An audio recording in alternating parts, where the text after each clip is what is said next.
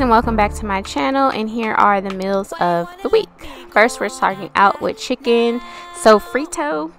I know I'm pronouncing that wrong, but it's basically the name of this lovely sauce. Here are all the seasonings that I use. There's the sauce, a little cilantro. Now this sauce I will try one day to make it myself, but it has tomatoes, peppers, onions, cilantro, garlic. It's just so good, and it goes great on chicken. So really simple, lazy meal. I just lined the cookie sheet with foil, sprayed some good old olive oil spray. This is a good deal. I get those in a pack of 3 at Sam's, like for under $5. Can't beat the price. And I went ahead and put down the chicken breasts. These were really large. I pounded them down as flat as I could, and then here I am putting all of the seasoning on them. It's really important, y'all, to season both sides of your meat. So in a minute here, you will see me, after I'm done putting all the seasoning on, flip it over, massage all of the seasoning in. It's really important too to also pat and massage it in so it doesn't fall off while it's cooking. And then I also let it rest for about 10 to 15 minutes. I always try to season my meat the night before, but if I can't, 15 minutes will do the trick. Then I will spoon the sauce on top of the meat and just go ahead and let it bake, and it's a really affordable, simple meal. Come on, spit it out. I'm about to lose my mind again. How did you stop loving me? How is that even possible?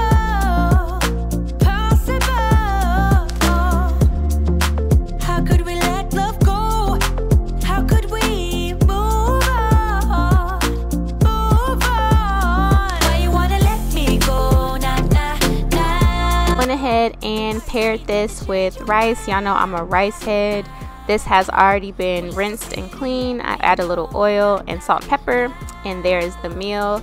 Like I said, really simple. It was a busy night. It was really enjoyable. I had mine with a side of avocado.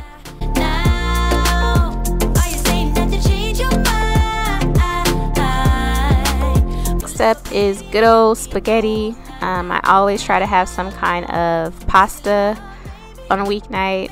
Again, simple meal. Who doesn't know how to make spaghetti?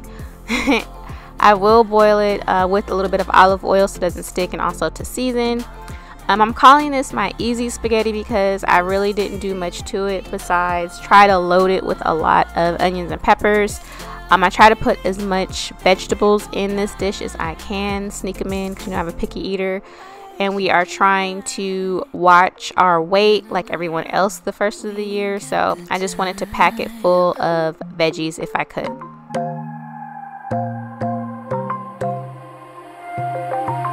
Wide awake is the way that you left me. With the pasta dish, I always have to have garlic bread. That is Texas toast that I just ramped up a notch by putting more seasoning on it, as always. And then I went ahead and sauteed my veggies. That's a lot of veggies, y'all, but as you know, ground turkey needs a lot of help, and plus I just wanted to again put as many vegetables as I could into the meat and sauce to sneak in, some good old veggies, healthy spaghetti.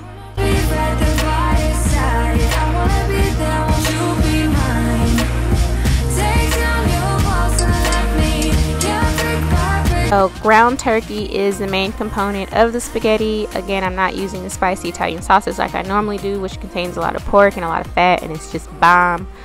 But when you use ground turkey, you have to show it love. It is very bland. It's a very lean meat and doesn't render any kind of fat. So that's why you saw all of that seasoning, because it needs help, child. Like, it's just not good without a bunch of seasonings. And the bell peppers help. My favorite jar pasta sauce, the spicy tomato basil classico. It is so good, y'all. Like, I can eat that non-stop.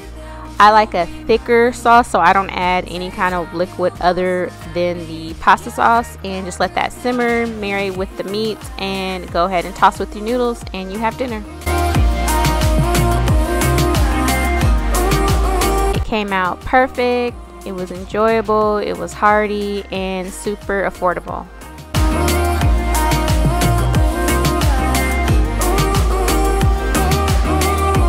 Up is sticky chicken, and this was my go-to when I was a kid. My granny Uella used to cook this for me all the time. Here are all the ingredients as far as the seasoning that you will need for said sticky chicken. I chose to use thighs and legs like my granny. This is a brand I really like. It's organic and usually it's skinless, so again, less calories.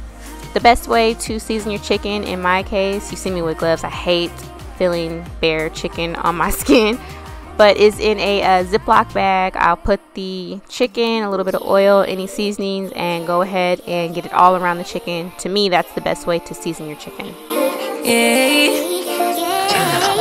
Bad little flex, she wanna know me. I stay low key, all gas. So after you're seasoned your chicken, go ahead and put it in a hot either cast iron or Dutch oven. This was a fail, y'all. I'll show you how I corrected myself, but I went ahead and put it in my cast iron skillet to let it brown. What you need, baby, won't you keep me company? Give me something to do when I get lonely. I got something for you when we get home. If you let me put it down, when I hit the town, you should ride on me. Keep your minds on me. On try, baby, I think you should. And where I failed is I didn't leave the chicken alone. I kept fussing with it and turning it, and it didn't get as brown as I wanted it to, and it just created a lot of burnt pieces on the bottom of my cast iron. So I didn't even want to deglaze in my cast iron. I ended up switching to my Dutch oven, but I should have just left the chicken alone and not fussed with it as much. So yeah, it was a fail, but it still turned out good. Can't nobody do it like I can. I said it was a bit of a fail on my part as far as the cast iron. I switched to my Dutch oven just to let it brown a little bit more. I didn't fuss with it. Then I was able to deglaze. Now the sauce that I'm putting on is just honey, a little bit of seasoning, and a little bit of chicken broth as well as soy sauce to give it that sticky effect. You want to add a little bit of water because if you just put the soy sauce and honey, it will burn. Adding the water liquefies it a lot more so it can cook along with the chicken, and eventually it'll thicken up, and that's where the stickiness comes from. Everything good, keep the vibes on crush. I know it's all good, know it's all love, know it's all love.